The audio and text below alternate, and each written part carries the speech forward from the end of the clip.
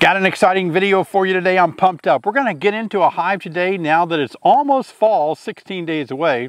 We're going to just open up a hive and start looking. I'm going to walk you through what I see. This is going to be important for you guys that are new to beekeeping. You're kind of unfamiliar with how to evaluate frames and how to do an assessment, whether or not the colony is okay or not. We're going to do that today. Open up a hive. I'll tell you, uh-oh, this hive is in trouble, or wow, this hive has it made. And you're going to learn how to read it as a master beekeeper. So stay tuned for that. And I was looking at a hive today doing some weed trimming around it. Guess what I saw around the entrance? I couldn't believe what I saw. It was sort of depressing. They were dead drones laid out there on the bottom board around the entrance. And I thought, no, it's only like September the 13th, and now the drones are being pushed out of the hive. A lot of new beginners don't know that, and they start freaking out when they start seeing dead bees out front. They're thinking, oh my gosh, my bees are dying. What's all this? Some beekeepers can't yet tell the difference between a worker bee and a drone, and they don't realize that drones get pushed out of the hive this time of the year. We're only 16 days away from fall, and so the bees are just knocking off the drones because they don't want to overwinter with those boys who are just going to sit in the hive all winter long and not going to be mating with any queens, right? That's all they do anyway. And so in the winter, they're just going to sit around and eat all the honey. So let's knock them off. That way they won't kill our honey reserves. We can raise more drones in the spring. And so starting now here in Illinois, drones are being pushed out, killed, no longer wanted in the hive. That just means that basically the beekeeping season for gathering nectar and honey is over. Now, let's get into a hive and see if that's true. Let's see what the bees are doing. Come on.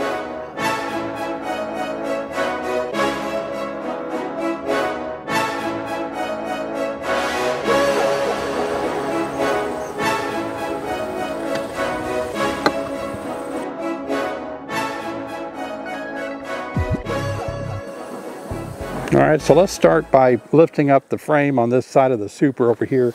The bees are actually flying around the other side of the hive, so we'll work on this side over here and see what we got up in this top super. Usually I find beetles on this frame over here against the wall. Not as many bees over here, so the beetles will hide out over here. All right, so we have a little bit of nectar being stored on that outside frame, and some of it's being capped over in the middle, but not a ton. A few beetles, like I suspected, walking around over here on the edge. Let's work our way in toward the center. So today I want to also answer a very important question that a lot of you have been asking me, and that is, what do you do with a super that isn't all the way capped over or filled up? Do you overwinter with it or not? So I want to address that question, so be sure and watch this video all the way through for that answer. Let's take this second frame out. Oh wow, capped over honey. Good shape here on this one. Nice, nice, nice. I suspect we're going to see this on all the frames as we scoot across. So one of the things we're going to do while we're inspecting this hive is we're actually going to take a look at the brood nest area, see what kind of shape the bees are in as far as the population. Eggs, larvae, pupae, make sure that they're doing okay.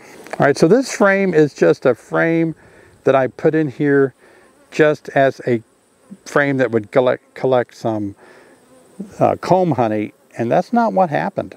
You can see here the bees have turned this into drone brood in the center, and actually there's some eggs, and I'm sure those are drone eggs right there down in the cells. So our queen is up in this top super, or has been recently, for those eggs to be laid there. So what we're going to do is carefully search for our queen. Those of you that are harvesting your honey and you get supers that have honey, and once you get one frame that has some brood on it, be careful, because it's possible that your queen could be up in that honey super, and sometimes when you're blowing, shaking, sweeping bees off of your honey supers, you could actually injure or kill your queen. But that actually has eggs and some larvae down in there, so the queen has been here recently. The frame next to that is frame of honey. So for the most part, this is just a honey super that can be harvested. A lot of bees up here working it. So what we'll do is put this super back together. We're going to insert the frame we took out on the wall. And we'll go down one more and see what the next super looks like. Let me pop in here while we're inspecting this hive and just say thank you guys for subscribing. We are now at 96,000 plus subscribers. And that means that we're only 3,000 and something away from hitting 100,000. That's going to really put a smile on my face. And I'm offering you guys a lot of good advice, free advice here on YouTube on how to keep bees. And if you want to subscribe and help me get toward 100,000 subscribers this year, boy, would I appreciate it. Now let's get back in that hive. I put my gloves on because I have a lot of bees that are buzzing the tower. And by that I mean buzzing my face. A lot of nectar, some pollen there in the middle, some actually bee bread. But you can see that they're putting some nectar in.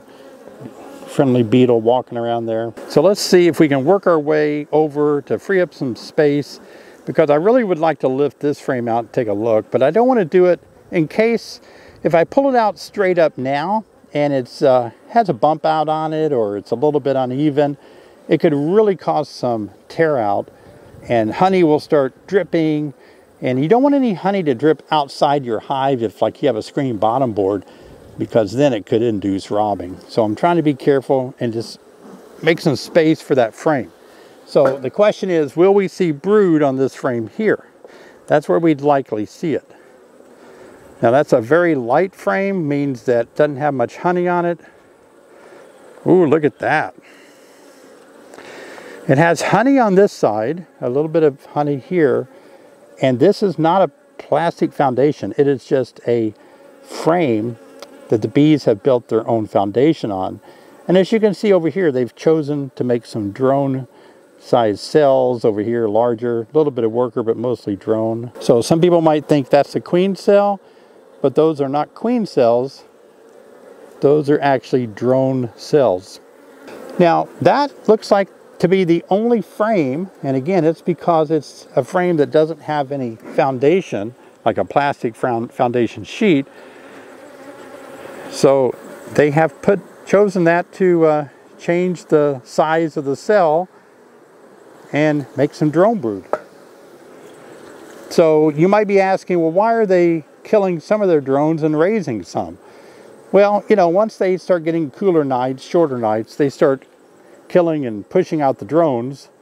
So they were in the process of just doing business as usual until they realized it got cold last night maybe, and it's time to start pushing drones out. Same thing here. Some a frame full of capped over honey. Not really much brood area for the queen to lay in, although there is a little bit over here that's mostly started some bee bread. So what we're going to conclude is that the queen is not in this super either. She could be, but we're going to say she's not. So let's put this super back together and lift it off, and we'll make our way down into the first deep. All right, let's do the same thing now and take this super off so we can get space and get down to the bottom. And we'll see what our brood looks like. Hopefully find the queen down there as well. And at least some good brood. This hive, I've not started feeding it just yet. Want to decide how much honey to take off on these supers first.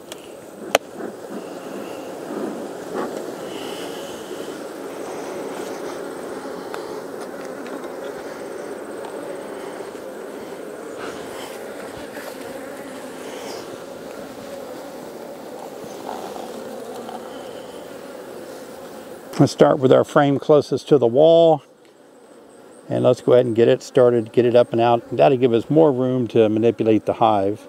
All right, let's see what we got. Pretty common to see bee bread, big plug of white pollen on this outside wall frame.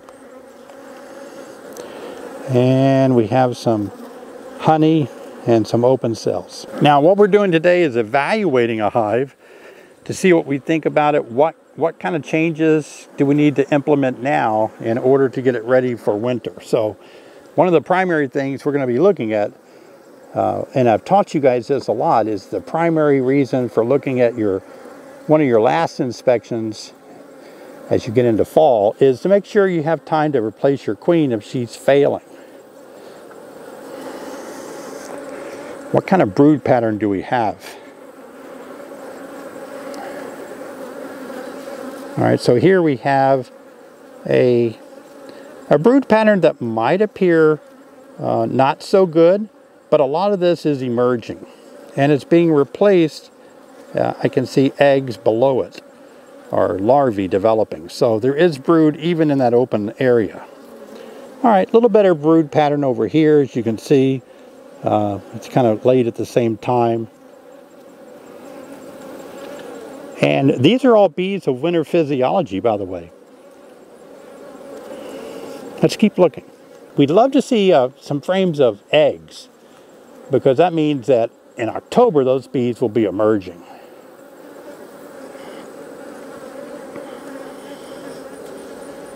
Okay, let's see what we got here. Well, we do have some young larvae down in those cells, so that's promising to me. I'm looking for the queen to make sure she's not on this frame here. There are a lot of drones left. They have a lot of work to do to kick all these drones out, that's for sure.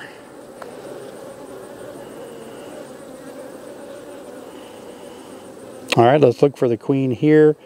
Definitely she could be anywhere on these frames that have these open cells on them. I don't see her, so let's just drop this frame back in and keep looking. We have 20 frames. These are only about the 3-4 frames out of 20 that we're looking at. There's another deep below this one that's probably got brood in it as well.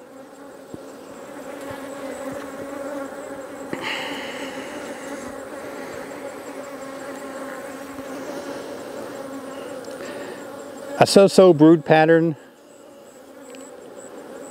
Not bad. It's probably 70, 75, 80% capped over. You got some older larvae that's white glistening in the cells, which is good, alleviating any kind of disease like PMS, parasitic mite syndrome, or any kind of problems that you might see with European foul brood. Normally you don't see that in the fall, but this brood pattern is fine. It's not too uncommon in a dearth after summer to see a brood pattern like this, especially if you're not feeding. Don't see the queen, so let's just keep looking at our brood. That's what we're most interested in right now.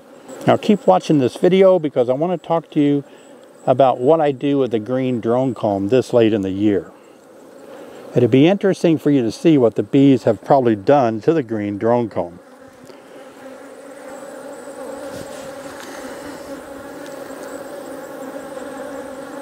Yeah, the brood pattern is looking good.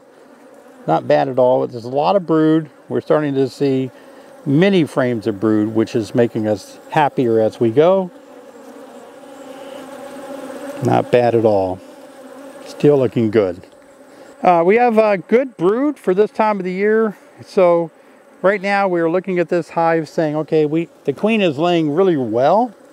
And laying a lot, actually, to have this many frames of brood just in this one deep box. So looking forward to maybe having more in the bottom one. But I'm making a decision now that I probably won't inspect below this top deep, simply because the bees are really buzzing the tower pretty heavily. All right, let's take a look at this. If you enjoy watching me inspect this colony, please subscribe to my channel. You'll be notified if you click on that bell every time I make a new video. Now let's get back to that bee inspection. This has some very young larvae in it. In the center, might be hard to see on camera, but that's good. About 4 or 5 day old larvae. Some eggs scattered around, so that looks good, promising. On this side, you can see we have brood in the center, kept over pupae. And then around the edges, we have the larvae around the outside edges. So the colony is doing really well, getting prepared for winter by, just continuing to raise some brood, which is always a good sign. Ooh, this feels heavy, so it's going to have honey on it. Okay, indeed, just a frame that has nectar and some honey at the top there. And again, we see drones. I don't see any evidence of a queen here.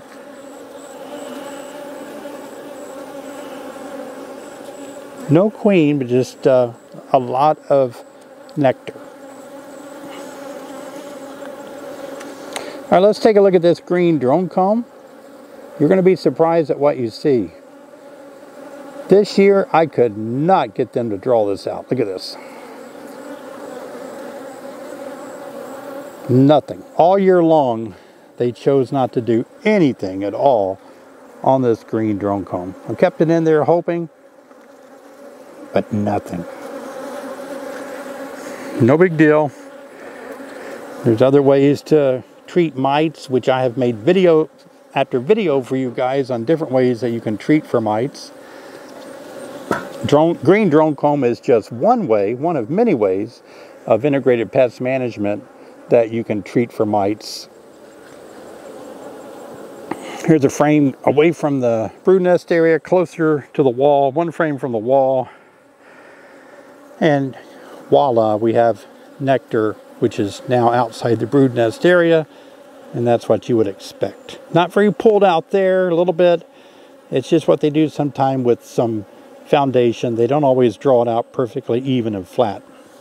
The one next to it looks good. So let's put this deep back together and let's go down one more. I decided that I would. I think it'd be a good idea to do it.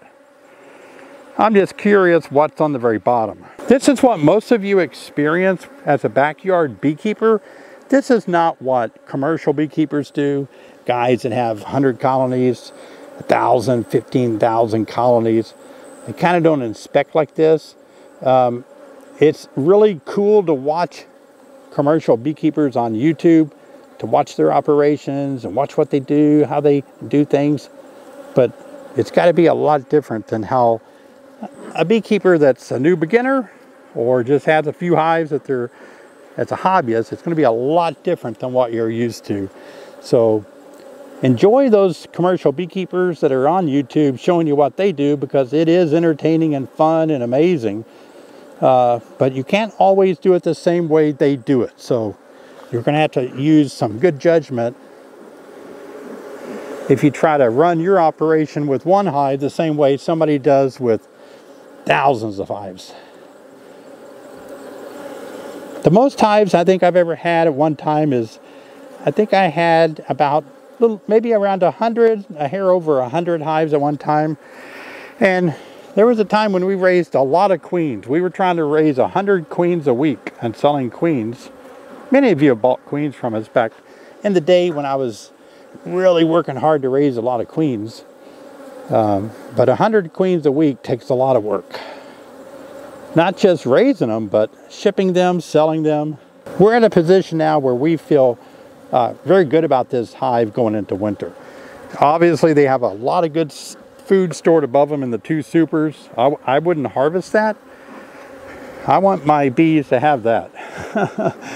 Because I've heard that winter can be bad this winter. Who really knows what winter is going to be like? You know, you hear all these Farmer's Almanac says it's going to be really bad. And you hear people say things, but is it really? Who knows, right?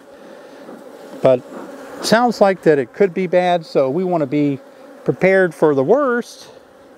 Even though it may not be that bad, we're going to be ready in case it does turn bad. By leaving 2 supers on, plus I'm going to be feeding them my Winter Be Kind, and I'll leave a link in the description below on how you can get a Winter Be Kind if that's something that you want to do, is feed your bees this winter. Boy, it's going to be tough getting down in that bottom deep. They're all over my head. All right, so let's drop down in the bottom deep. Now this is where you just have to doggone it. You got to cowboy up this bottom deep. We've had the hive open quite a while. Bees are not all that happy anymore. And it's going to take us a while to put it back together. And so what we just have to do is keep working hard to get her done. We're not going to spend a lot of time. We're going to look at 3 or 4 frames maximum. I think we'll be surprised at what's happening. So let's go ahead and pull out this frame that's kind of more toward the brood nest area. Oh, I'm surprised. We have the same thing going on. We have, you can see young larvae being developed there, glistening. We have capped over brood. And if it wasn't getting so cloudy, looking like it's going to rain, and if it wasn't so many bees, going at my face, telling me they're finished, we would look at a lot of frames.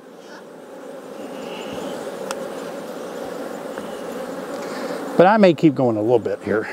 Let's look at the frame more toward the center again and see what we got here. So we do have a lot of brood going into winter.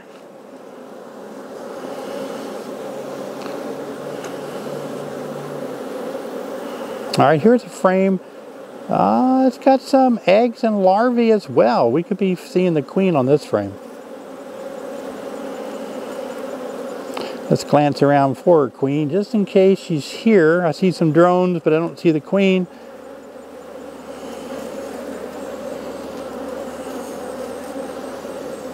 No queen there. Let's just keep working our way across toward the middle. Is where we might find the queen. I'd say maximum, we're going to look at 1 or 2 more frames at the max.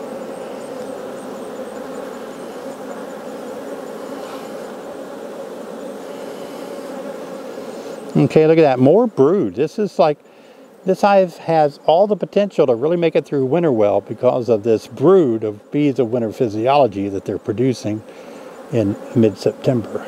And if I feed them in the next few weeks, they have a lot of space where they can actually start laying a lot more brood. Particularly on this frame here, they could add a lot more brood here. Look at me go. I'm going to look at 1 more. I wonder what it's like when you looked at 1 too many frames. How would you know that? The bees would become so cranky that it would be very challenging for you to put it back together without just sheer chaos of bees everywhere. We might run into that. I promise this is my last one. I just want to look at 1 more.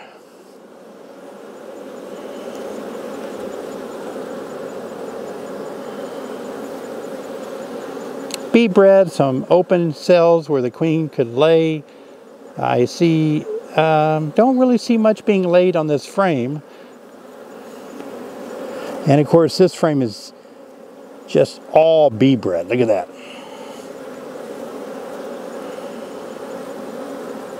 All right, so let's go ahead and put this hive back together.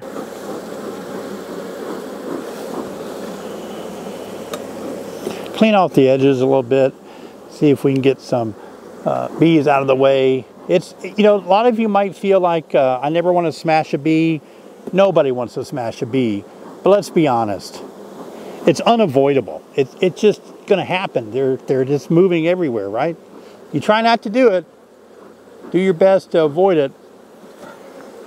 And one of the things I like to do sometimes is I like to slide my boxes rather than drop them flat onto each other. Sometimes if you slide them, you can avoid killing bees. So you just start it off over here, get that leaf off, and by sliding it, the idea is we're moving bees out of the way instead of just smashing them on top of each other.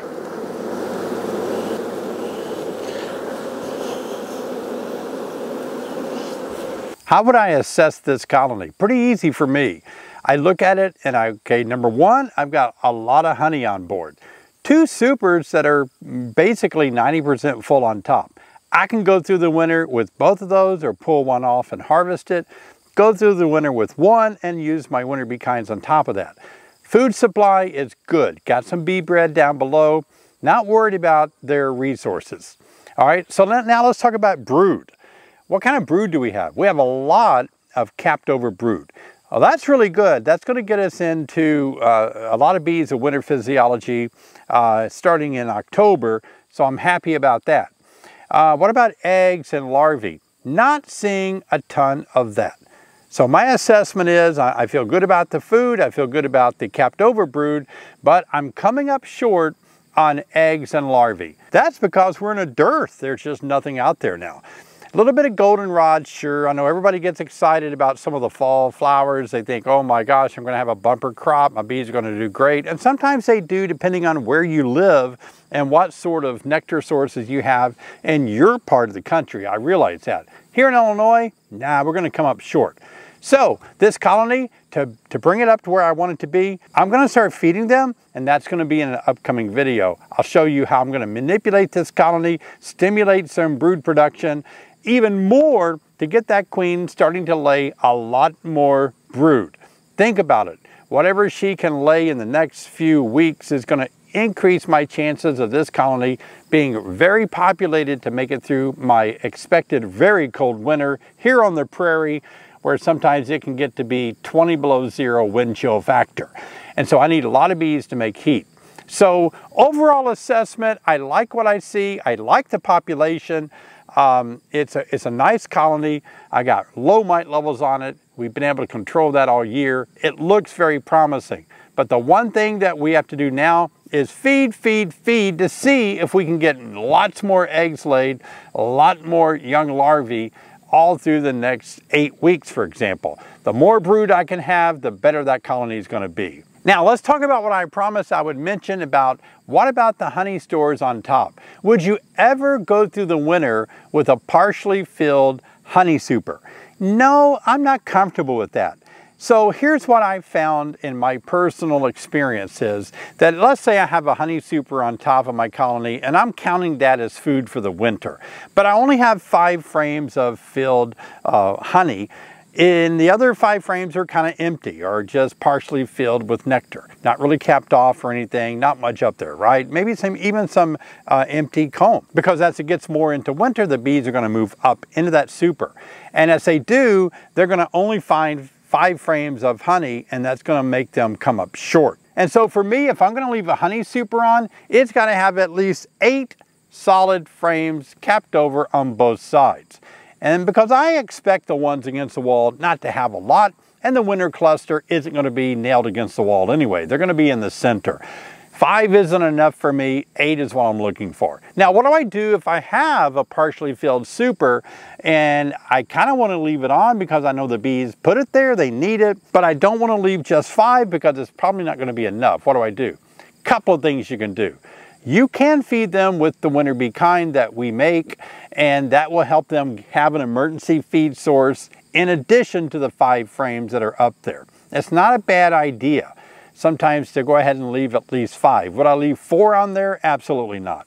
So my minimal is 5 to 8 frames capped over, but I would not let them overwinter with just 5 and not feed them during winter. I've got to take this call. B Team 6 member. A B Team 6 member needed information about traveling, moving some hives around, so I was able to give them some good pointers about moving hives. Partially filled supers. I'm just not comfortable having partially filled supers going into winter. And so I'm going to pull those frames. I can freeze them and I can use them in the spring. They stay perfectly fine when they're frozen like that. Or I can put them right now, brush the bees off, and I can give those partially filled frames to another hive that may have partially filled frames. So in other words, I may have one colony that has only 4 filled, capped over frames of honey, and now I've got a hive that has 5. Now I can just take these 5, brush the bees off, and combine them over there, and now I have 9 in one colony, and then I can pull off that super off another colony. So feel free to manipulate these different frames that are partially filled with honey, and that will help you out a lot.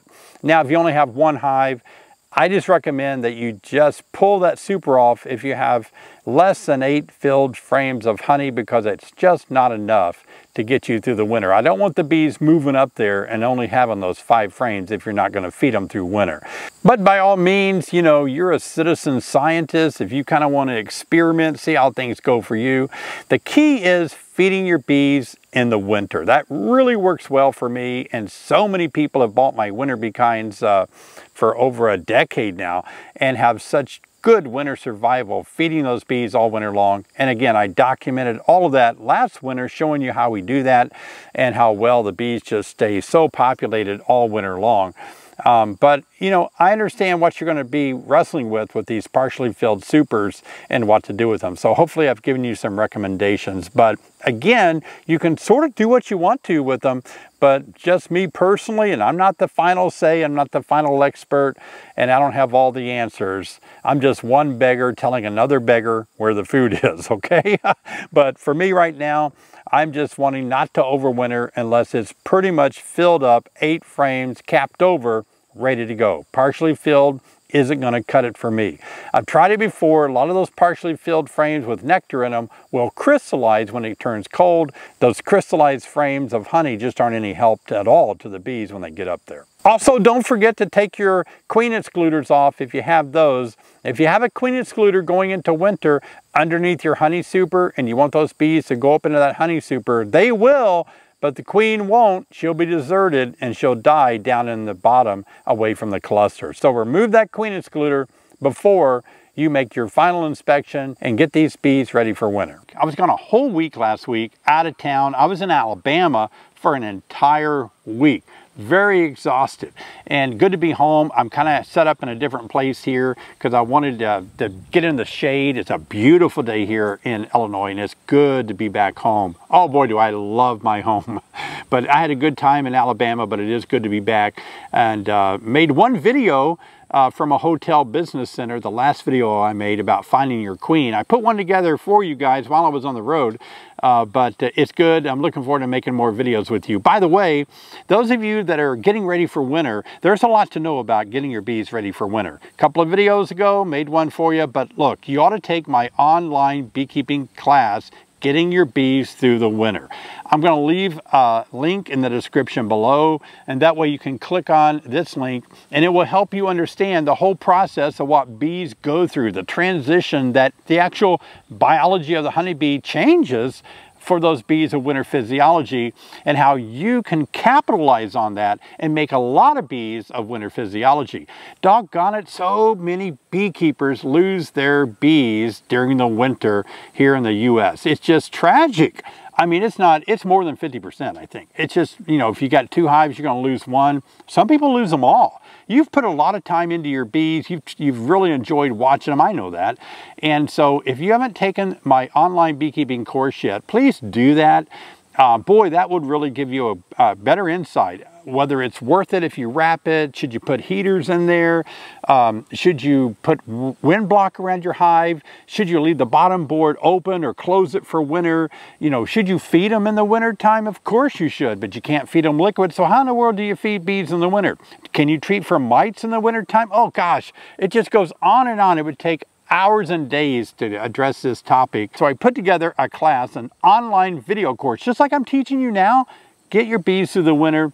Look at the link below in the description and please take that class. It's going to give you an edge on making sure that your bees are ready for winter. Now's the time to make that transition from your summer, fall bees and get them ready for winter. Check it out. I don't know if you're like me, but sometimes mowing around my hives can be very challenging. Those bees, even though they don't have ears, man, they can pick out a mower from 5 miles away somehow. And so I'm going to show you how you can mow around your hives, make it much easier, some techniques to hopefully keep you from getting stung and attacked when you're trying to get all those summer weeds and grass mowed around your hive. Check this video out here. I'll show you how I mow around my hives without getting stung. Take a look. I'll see you there.